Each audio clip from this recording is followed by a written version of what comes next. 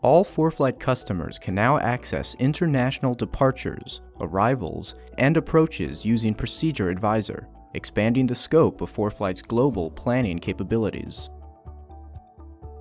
The process for adding international procedures is the same as for U.S. airports.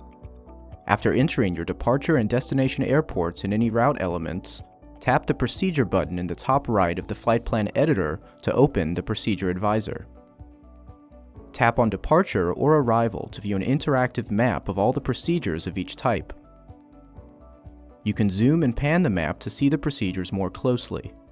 The color of each shaded procedure matches the associated label, allowing you to quickly find the right departure or arrival and select it from the list on the left. If transitions are available, you can select one from the next page. Then tap Add to Route to finalize your choice.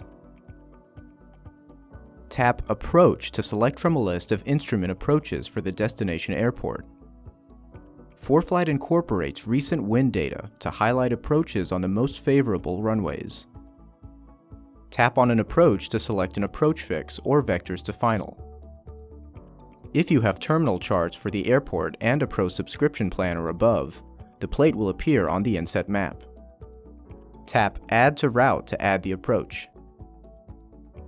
When you close Procedure Advisor after adding an approach for which you have the plate, ForeFlight will automatically add the plate to the map and zoom to it.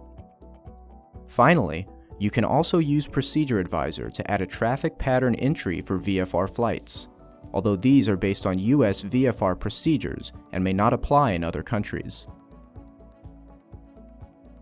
Being able to use Procedure Advisor to plan flights anywhere in the world is a major enhancement to ForeFlight's global capabilities.